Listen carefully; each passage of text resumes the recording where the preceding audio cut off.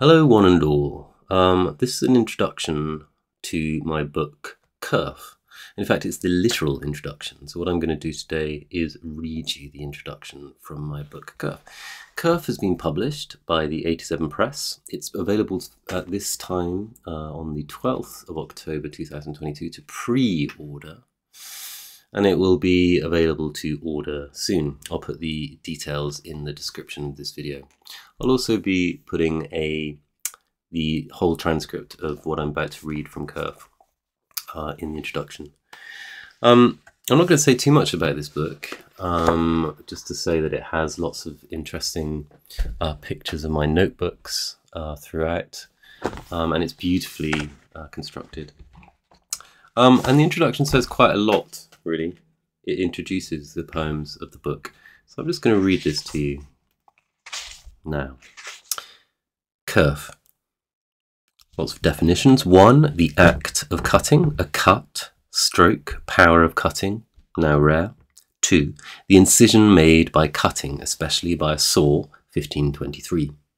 3. The cut end or surface on a tree or branch, medieval English. 4. A cutting of anything, from 1678. Referring to etymologies offers a performance of authenticity and rootedness. I'm keen on such pretensions. The Old English origin of the word kerf is pleasing, kerf, like putting on an ornately camp curse on someone. The voicing is pleasurable from the throat back, guttural tenuis, through the gentle explosion of the labiodental spirant. Kerf. The word refers simply to the hole created in wood by a saw blade. The size of the kerf depends on the size, width, or set of the saw blade.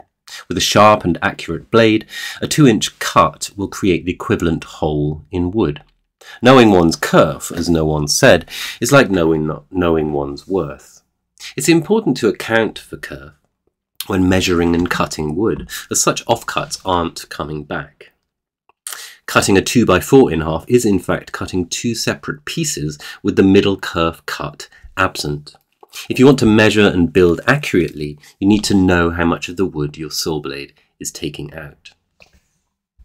I discovered the word in the last few years. It was described accurately by one YouTuber as an essential word to know if one is to become a proficient woodworker. I am becoming a proficient woodworker, but as I am also a writer, part of the mastery of this craft for me requires learning the specialist vocabulary of this field.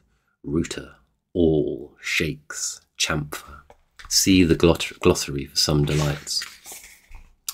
My developing interest in woodwork was enabled by a fortuitous move to a small cottage in central Bedfordshire, whose garden happened to possess a small brick and already electrified outhouse. This is now the workshop or atelier of GSF Woodwork. Find them on Instagram and Etsy. My woodwork journey began making some crudely designed and poorly constructed and slightly wonky shelves for my study. There they are.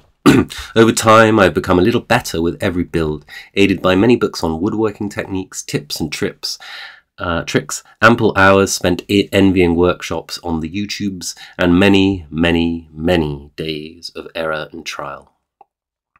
Why am I writing this? Well, kerf is not only a practical concept for application, but a concept enabling abstractions about the practical. Kerf are the detritus, the excess, the rejected parts of woodwork. On wood, never to be regained and usually forgotten about after extraction. Kerf is the ever-amassing silent abject of any wood project. To recklessly allegoricalize the word, we might, I thought, consider other instances of kerf in our everyday worlds. In other words, kerf might be a useful if clunky metaphor for many rejected, marginalized, or essential but disposable things and people. We might, for example, think about people, processes, and institutions who are treated as or who produce kerf in society and culture. Some such people could be those with disabilities, minority or minoritized peoples and cultures, as well as the labor processes and exploitations under advanced capitalism. Interesting. But the triteness of the metaphor itched. I may not be able to write clearly about any of these things without reducing them to the status of a worthily performative poetics, art for tart's sake. I don't want to do that. The poems of Kerf do feature veiled veins of the above ideas, but its abiding themes are probably woodworking, craft, labour, autism, and in particular the unique languages and language practices of each of these non-discrete areas of activity. A reader may put these themes in their backpack to extract and chew as they journey through this book. But 2 points of interest about this author might also be of relevance. He is a neophyte woodworker, as we know now, and he was diagnosed with autistic spectrum disorder, ASD, or in old money Asperger's syndrome, at the age of 40.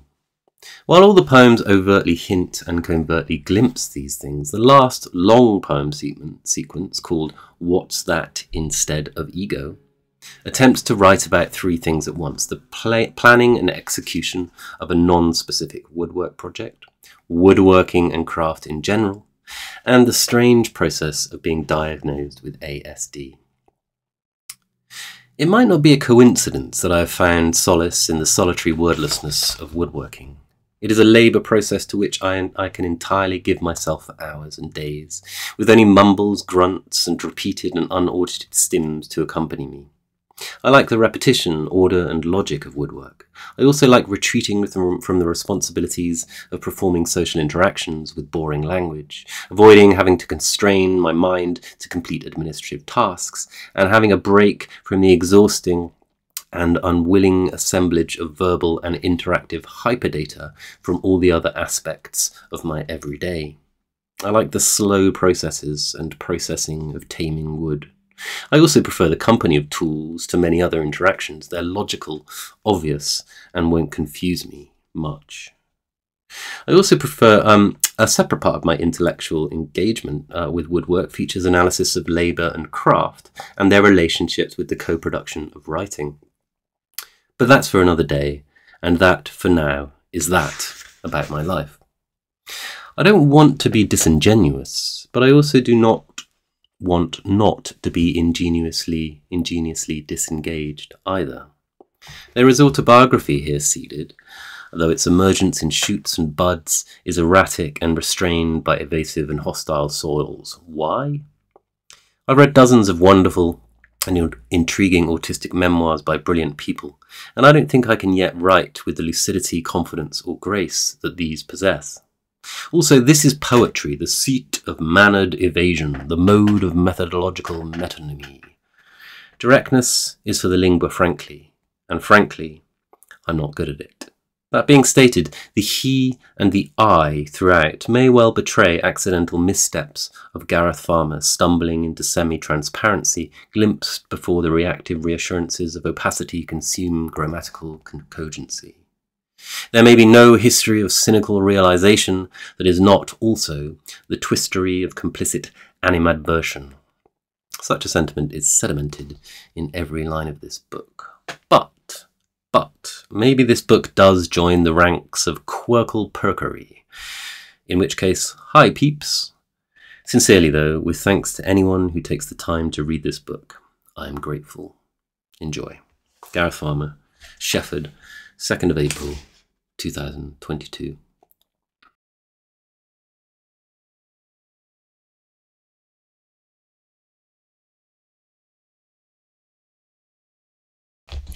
So this is just a reading from the first poem of Kerf as a little treat for those listening to the introduction and for getting this far. This is called Cognitive Loading. Try working backwards from vision to enabling. Rules will efficiently inculcate as apparent roots. It's a cognitive stylation and anti-optimal, where approximations become neonatal satisfaction solutions. Loose bounds for a rationality outflanking algorithm. Abstractions are autisticized, operating out of formal bonds. Never to be understood beyond the iterations in glimpses. Dead ringer through identikitting the blasé balance of poise. Efficiency models of attributable experiential grids are rerouted through predictable tests of deficiency and desire. Requiring local calculations, these modulations mimic progress. Options for availability logic or anchored expectation are erroneous. Rare it is to see social proof that stands up to reason. Recognise in others the baselines by which to rhythm boogie, understood as the popular, the grids by which to portion passion. Landmarks of cultural proprioception anchor the cognitive load. Ecological orientation within minimized inaccuracy and risk. Oh, to know the way to happiness, that rationality to critique perk. For all else, produce a survey. What, to you, is contentment? Take buffet tables and their etiquettes, buffetiquettes, hazard reducing the seductions of finger suck, conveyor comportment, unfurl the unconfirmed rumour about bacterial growth regimes, make bounded efforts not to cross-contaminate crabby efficiency rules. Be appropriate. It is never appropriate to fondle vol au vents, ever.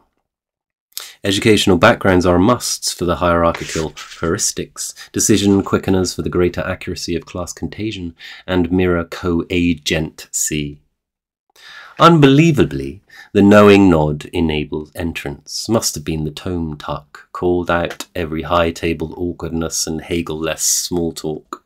Affect is a misnomer, unless rebarbative in Spinoza spin and served as such. Taste is another marker, itemized in the retro of classical cassette racks.